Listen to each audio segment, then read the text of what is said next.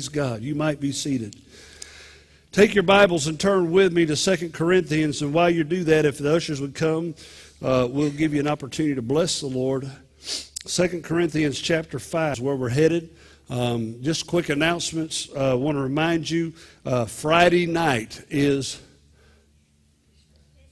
fish fry. Okay, I just want to see if you're listening.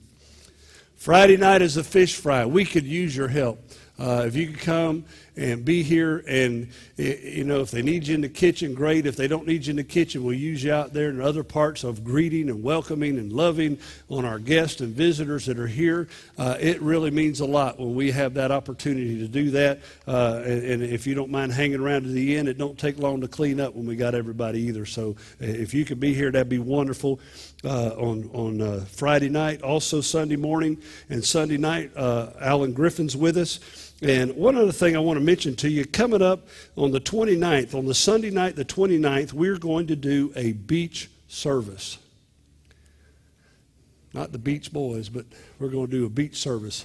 And what we're going to do is we're going to have hamburgers. The church will provide hamburgers and some ice and stuff. Y'all bring the stuff to go with it.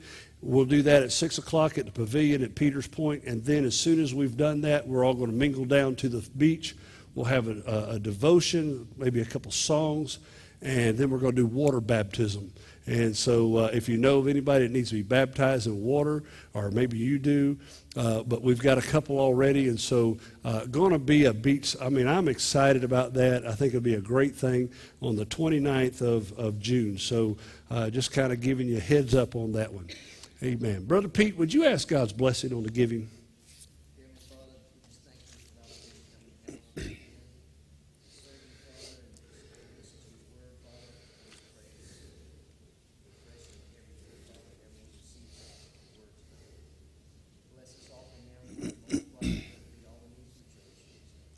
Amen. Also, don't forget there is a baby shower Monday night for the WM meeting for Gretchen.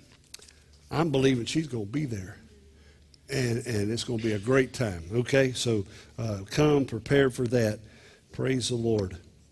All right. I'm trying to think if there's anything else I need to tell you about. Real important. That's pretty much it. Amen. All right, we're looking at chapter 5 tonight. Last week we were in chapter 4, and we were talking. Let me just turn there real quick with you. In chapter 4, we were talking. Oops, one too many chapters. Got to Galatians. I'm ready to go to Galatians. Anybody been there lately? Book of Galatians is a great book. Last week we were talking about having this treasure in jars of clay. How many of you remember that? We had a good time last week. I did. I don't know about y'all, but I enjoy Wednesday nights. I love just teaching the Word and spending time in God's Word. And so we talked about how we are just jars of clay. And now Paul's going to use another idea as he brings us into chapter 5. And so look at verse 1 in chapter 5. He says, "Now we know that the earthly tent that we live in is destroyed. When the earthly tent we live in is destroyed, we have a building from God, an eternal house in heaven, not built by human hands. Meanwhile, we groan, longing to be clothed with our heavenly dwelling, because when we are clothed, we will not be found naked." Anybody ever had one of them dreams? You know what I'm saying, don't you? You got caught without anything on. Come on, anybody ever been? I mean, there are times it's a nightmare. It's like you're somewhere you're not supposed to be, and you can't find your clothes, and everybody's coming, and you're fidgeting and oh, I'm the only one that does that? I'm sorry. I'm telling on myself again. Yeah, okay. Nightmares. It is a nightmare. It's a scary thing. And I woke up before like that, and I was just like, because I thought I was, just getting, I don't know how to explain it, just one of them feelings. And I want you to look at this passage, though, for a minute. Paul, in this verse 2, says, because we are clothed, we will not be found naked. I can't wait till we get to this verse. I'm going to go back to verse 1. But I want you to understand, God doesn't intend for the believer to be naked. He has provided for us everything that we have need for. Can I hear it? Amen. Look with me back at verse 1. Verse 1 says, now we know that if the earthly tent that we live in is destroyed. Paul looks, how many of you know what Paul's side job was? He was a tent maker. Is it any chance that he would use that terminology, a tent? I mean, when he talks about a tent, anybody been camping lately in a tent? Most people, you don't see a lot of tent campers anymore, especially when you get a little older. I mean, you might have started out that way. But you get a little older and you start going for one of those pop-ups with a hard shell. Maybe it's got a little tent on the side. And then before long, you're going to one of these ones that's a little travel trailer that's enclosed all the way. Can I hear an amen? And then you move on up until you've kind of upgraded yourself to where I grew up and we went out in a tent. I'll never forget the first time I went camping with the Boy Scouts in our church. I was in the Church of God at that time, and we didn't have Royal Rangers, but we had Boy Scouts. And somebody had given the church their tents when they moved up and upgraded to something else. How many of you know what that tent was like? When you get the leftovers, guess what it's like? Now, I've always said this. I'm going to tell you something. If you're going to give something to God, give him the best. Don't give him your leftover. Don't give him a wore-out tent. Give him the best thing you can. Can I hear an amen? Well, some of you need to learn that lesson. Come on. I was out there in this tent with a bunch of other boys, and we're out there camping, and this is down in Tampa at the Hillsborough River State Park, and we're out there camping, and come one of those flash floods. That tent leaked more. There was more water on the inside of the tent than there was on the outside. How many of you know what I'm talking about? Everything I had was drowned. Mama had made me a sleeping bag. I had one of those little cheap rafts, that you get for a couple of dollars. And she took my sleeping bag and sewed these little loops around the bottom. So when you put the sleeping bag on it, it kind of would stay there. And it wouldn't slide off, because it had a tendency to want to slide off when you roll over. And so Mama fixed me up. She taken care of me. And I was a mama's boy. Okay. My air mattress went flat. My sleeping bag was wet. All my clothes were wet. That tent had wore out. The stitchings had given up. It was pitiful. Paul understands the idea of a tent is temporary. How many of you understand tents are temporary? This body, this flesh that we have is temporary. It's not an eternal thing. God has placed inside of these temporary beings something very special. We talked about it in the last chapter, a treasure in earthen vessels. But he calls it a tent in chapter 5. And as we look at this, he says, now if the earthly tent we live in is destroyed, how many of you know your earthly body is going to die one day? Scripture declares it's appointed unto man once to die. Okay? And so when we look at that word one more time, look at that fifth word. Now we know that if. How many of you know what the word if is? If this happens, if that happens, if is a conditional kind of a word. Okay? The word if here, Paul uses the word if because he knows that Christ could return at any time. Paul was not questioning whether Christ would return or not. He said, if this tent, this body, listen to it. Now we know that if the earthly tent we live in is destroyed, you see, Paul is giving us the indication that he's believing that Jesus may come before this body dies. How many of you believe in the rapture? Man, I'm holding on to that one. That's one of our fundamental truths there, okay? That's one of the cardinal truths, the rapture. That's the catching out of the church, okay? Trumpet of God is sound. The dead in Christ shall rise first, and those who remain shall be caught up together to meet the Lord in the air. So will be with the Lord forever. Can I hear an amen? Amen. I mean, Paul is thinking, I'm not going to die because Jesus said he's coming back. Paul is thinking, I may not die, but if this earthly tent is destroyed, death takes it over. He says, we have a building from God, an eternal house in heaven, not built by human hands. You know, that eternal house is a heavenly body or a dwelling place. It's a place God is preparing for us. How many of you understand what Jesus told the disciples in John chapter 14? He says, I'm going to prepare a place for you. How many of you know Jesus went on ahead of us? He went to prepare this place for us. God is going to give us a new body. Now, I understand that when we die, our spirit goes to be with the Lord.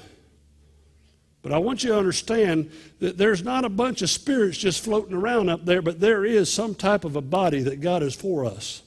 One day, the body that's in the earth will be reconditioned, remade to where it's perfect, and join our spirit, okay? And there'll be a meeting in the air, come on. But at the same time, God has something for us. An earthly body is here, this tent, but a heavenly body that God has prepared for us is there.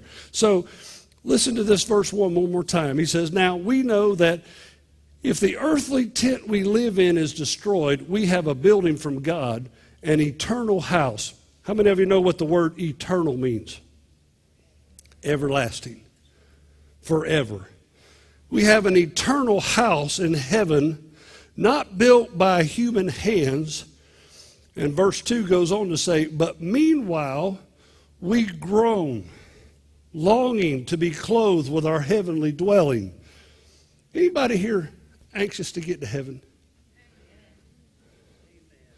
I mean, I just remember growing up as a kid, we sang all these songs about, won't it be wonderful there, having no burdens to bear. How many of you are with me? I mean, Lillis, what was that one you were singing before church, Lillis? What was that one you were singing before we started? I'm feeling mighty fine. I've got heaven on my mind. Don't you know where the milk and honey flow? I mean, I'm looking forward to a place called heaven. It's a place of spending eternity with my Heavenly Father and with my Lord Savior, Jesus Christ. Can you hear amen? You know, he says, meanwhile, while I'm in this tent, while I'm in this fleshly body, God's given it to me. I thank God my body's healthy right now. There are some weaknesses in my body. There are some frailments, but for the most part, I'm pretty healthy. You know, but this body is temporary. I know that one day, if the Lord doesn't return, they're going to take this body, and I haven't decided yet if I'm going to let them burn me or put me in a casket. I've never decided I wanted to get burned yet. I have no problem with that. Cremation, I've always decided that cremation is just speeding up the process. I ain't in there anyhow. Are you hearing me? I done went to be with the Lord. What you saw was a temporary thing. So when I die, if it's cheaper for them to bury me in an urn somewhere or dig a hole and just throw in the ashes, come on. I mean, I have no rituals about this stuff because this thing here is just temporary. It's just something. I mean, I don't care what you know. I mean, you may be very.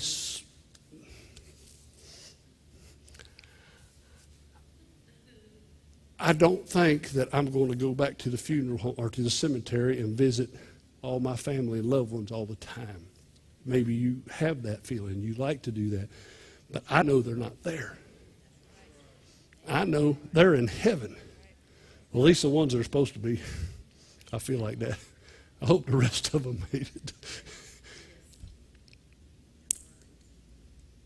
And this body, whether it's in an urn somewhere or it's scattered out over the water in the ocean, or whether it's in a casket somewhere 6 feet under in some concrete vault or whatever, one day, in the moment, in the twinkling of an eye, it's going to be changed.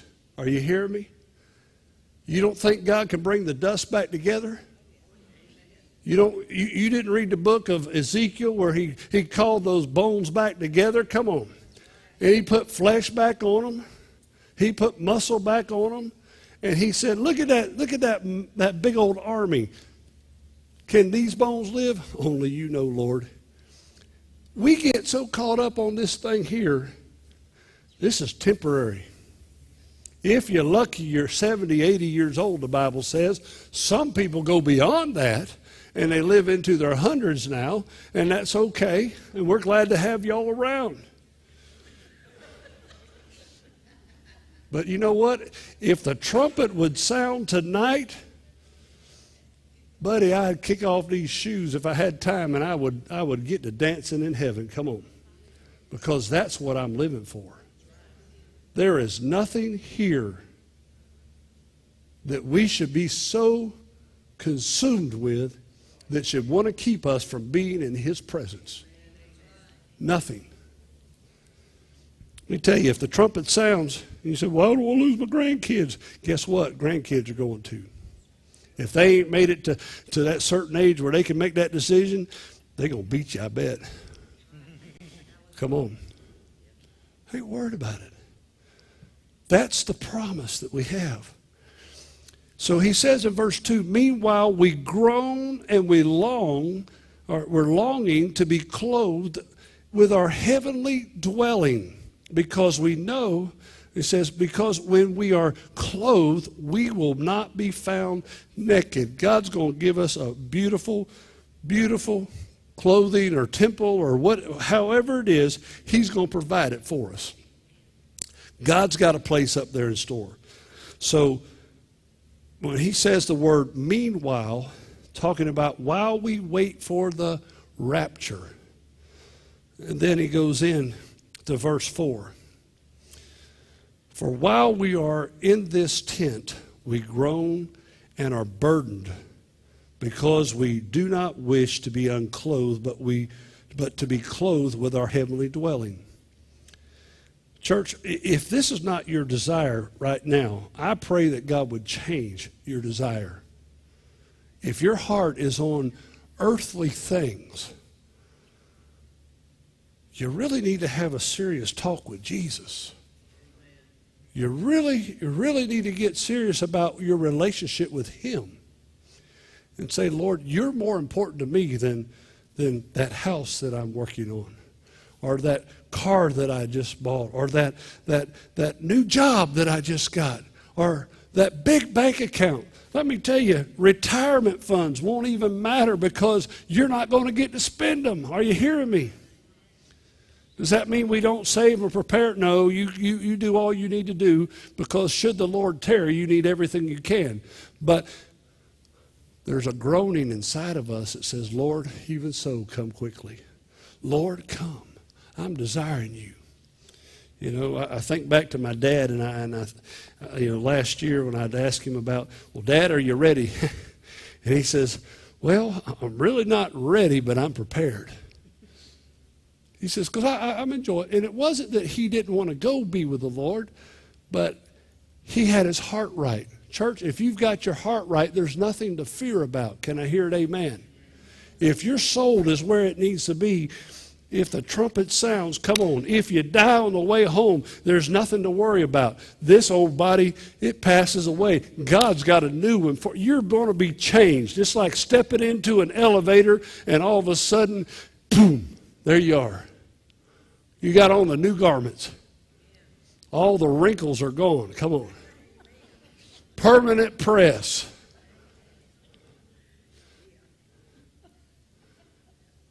I'm not sure about the hairdos yet.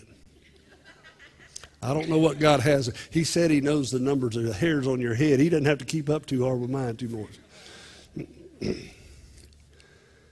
For while we are in this tent, we groan and are burdened because we do not wish to be unclothed, but to be clothed with our heavenly dwelling, so that, listen to this, so that what is mortal may be swallowed up by life. This body is going to be swallowed up. This body is going to pass away. A lot of people fear death. A lot of people are afraid of death. But death will come knock at their door whether they're ready or not. Some will go in their sleep. Some will go during the day. Some will go through accidents. Some, you just never know, through injuries, through sickness, through pain. But God has something better for those who are there. Let's talk about that word swallowed up for just a minute. Those without Christ will be swallowed up by death. Those who are without Jesus are going to be swallowed up with death, and there's no hope. But those who have received Jesus Christ as their Savior will be swallowed up by life. Because all of a sudden, what you thought was life here on this earth was nothing compared to the life that He has in store for us when we get to heaven. You think this is living? Come on. We're going to have a party when we get to heaven. Are you hearing me? There's going to be some rejoicing and shouting and singing going on. Those of you that haven't learned to sing and rejoice in church, you better start doing it. You need to get in practice. You need to get yourself in gear because there's going to be some singing going on. You think you're going to stand in heaven and do this? Forget it. You're going to worship the King of Kings. You're going to want to worship the Lord of Lords, the one who gave His very life for you. Come on, are you hearing me this evening? This is the time to practice. This is the time to lift your hands. This is the time to rejoice because when you get to heaven, it's going to be easy. You're already going to be warmed up. You're going to be tuned up to join that angel chorus. Come on. You won't be an angel, but you'll be a part of the angel chorus. Death has no hold on you if you're a Christian. Let me say it again. Death has no hold on you if you're a Christian. If you are worried about death, let me just invite you to get back on your face before the Lord and make sure. Because death, well, let me just take you a little farther. It'll explain it right here. Verse 5. Now, it is God who made us for this very purpose and has given us the Spirit as a deposit, guaranteeing what is to come.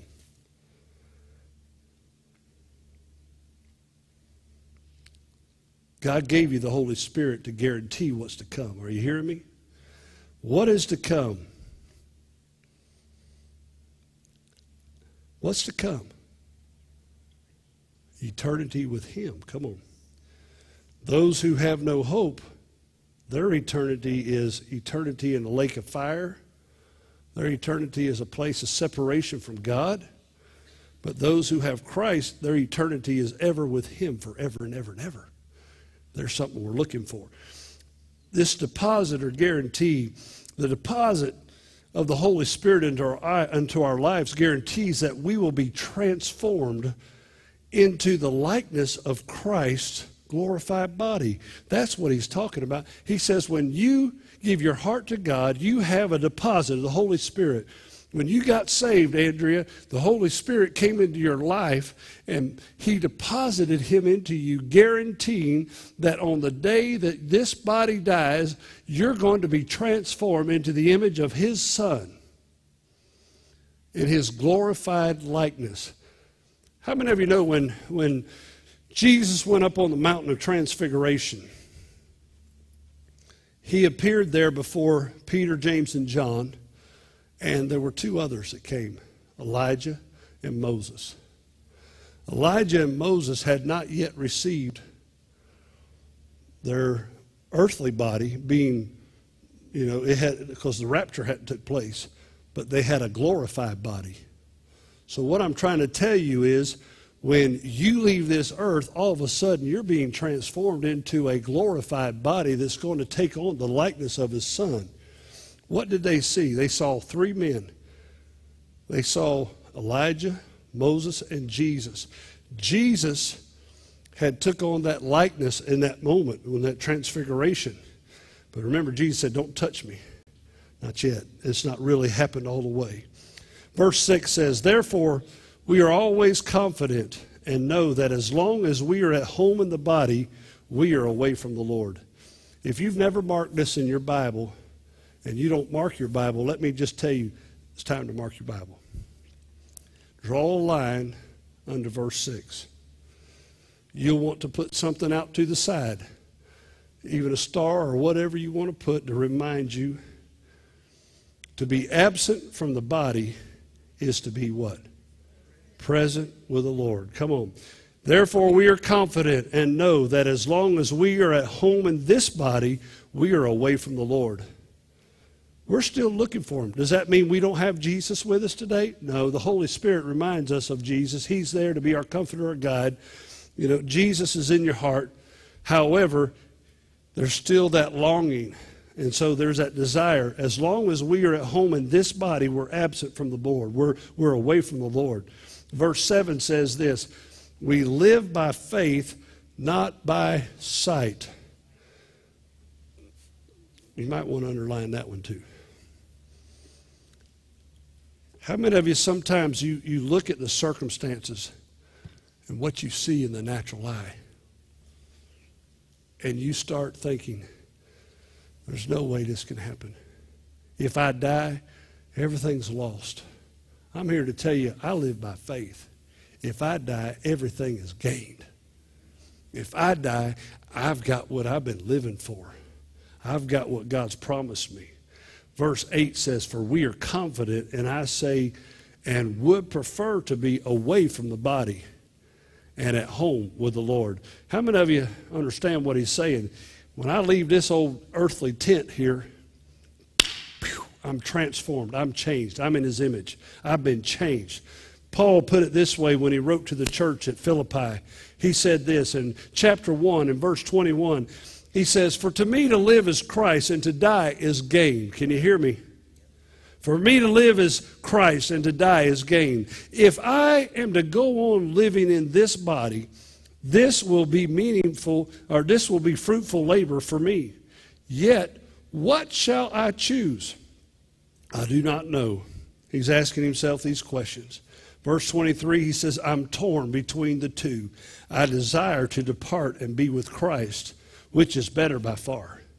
But it is more necessary for you that I remain in the body. Paul knew that as long as God had him there, he had a ministry to fulfill. He had a purpose. He had things that he had to accomplish. But the moment that his life was over, that's what he was living for. That's all that he was working for. So verse 9 says, so we make it our goal to please him. How many of you make it your goal to please the Lord every day? I've said this hundreds of times, I'm sure, over the years. But one of my prayers every day, Lord, help me to be the man of God you want me to be. If there's anything in my life that needs to change, help me to change it. Purify me, oh God. Help me to do what's right. I know I'm a human. I'm perfect, and I'm not perfect.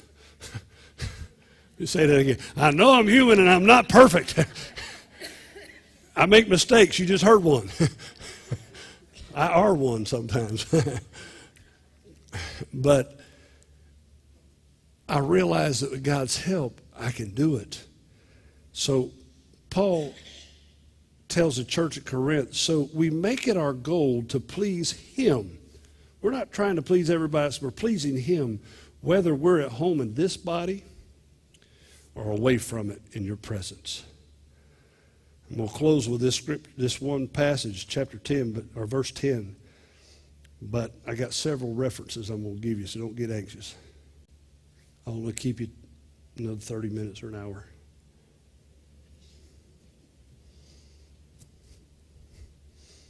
Didn't get a rise out of you. Verse 10 says, for we must all appear before the judgment seat of Christ.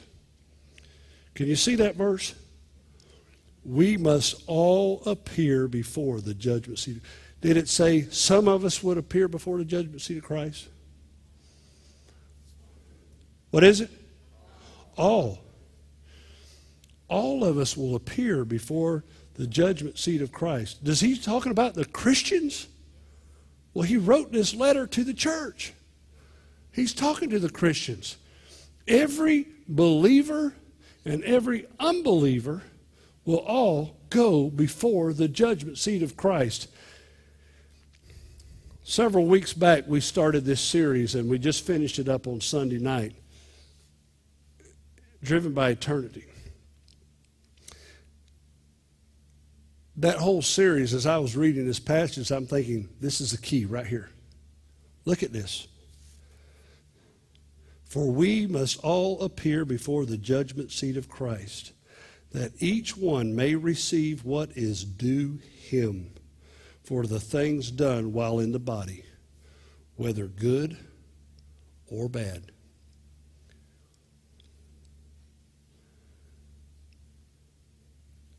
Everything that we do is accounted for. Everything that we do, there's records being kept in heaven.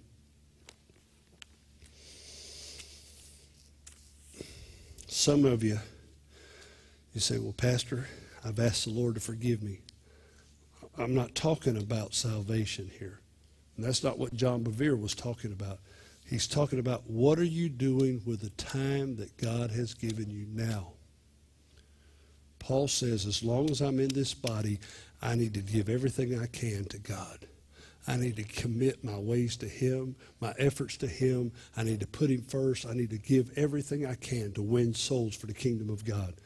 How many of you know we are storing up riches in heaven for eternity?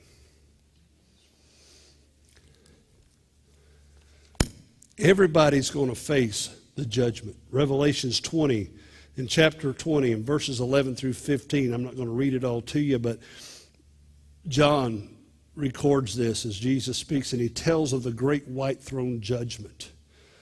And this is when all the dead will be judged for what they have done, good or bad. There'll be a judgment seat. This is where Christ will sit there and we'll see the good and the bad.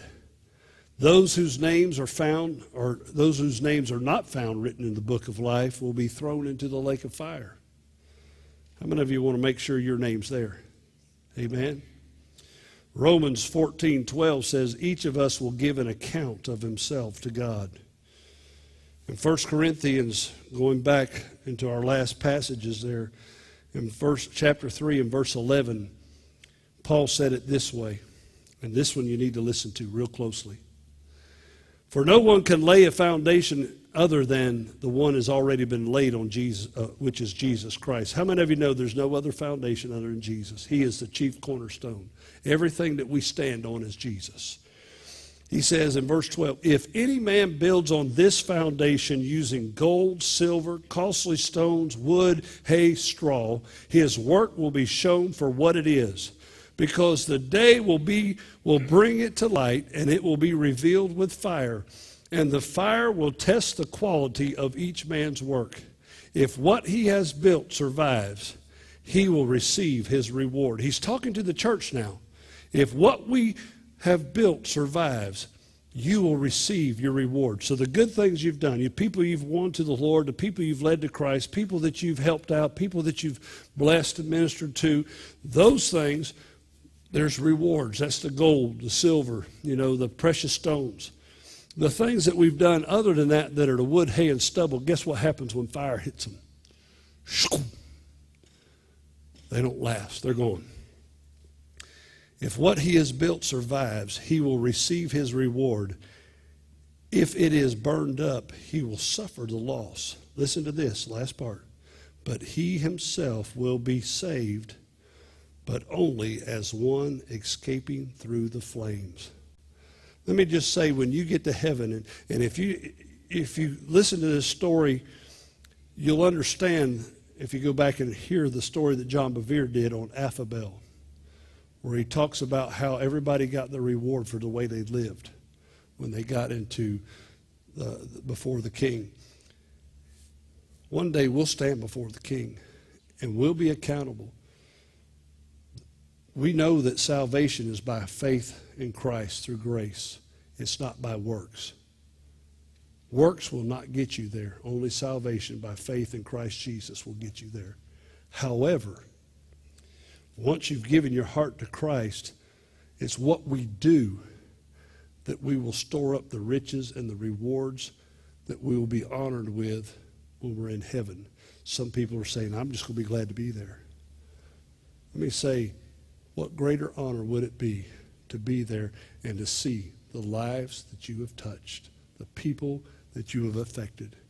I'm here to tell you, Sunday night was probably one of the most powerful nights. Wasn't the most, but it was one of the most powerful nights in that series, as he talks about our influence on other people. Church, I want you to know, those that you influence for the kingdom of God, you're going to get rewards for. Those that you have influenced to serve Christ and give their hearts to the Lord, cha-ching, cha-ching, cha-ching, cha-ching, cha-ching. If all you're concerned about here on this earth is, I got my heart right with God, I'm living okay, but I'm going to let everybody else do everything else, watch out. You're going to be missing out when we get to heaven. God has great things in store for you. Let's work while we can. Can I hear it? Amen. Jesus made this statement. He says, work while it is day because night is coming. We started the beginning of this chapter today talking about this earthly tent, knowing that one day we are going to retire this old body.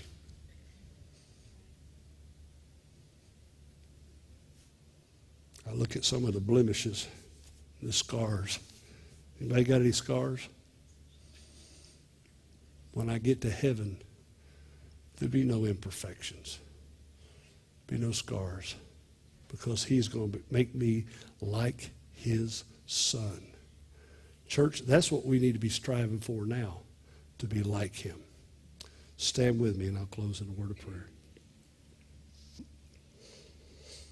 Holy Spirit, tonight I thank you for the word. I pray that tonight, Lord, as we have looked at your word, that God, you would cause it to come alive into our hearts and lives. Lord, that we might bring glory and honor unto you. And God, I pray that you will help us, Lord, as we moan and we groan in this old tent. Lord, as we long for the day that you will call us to be with you. Lord, that we'll be faithful to what you've called us to do until the day that we're home with you. Lord, that we can be busy about the Father's business. Have your way in our lives. Help us to be the men and women of God that you want us to be, I pray. In Jesus' mighty name, amen. God bless you.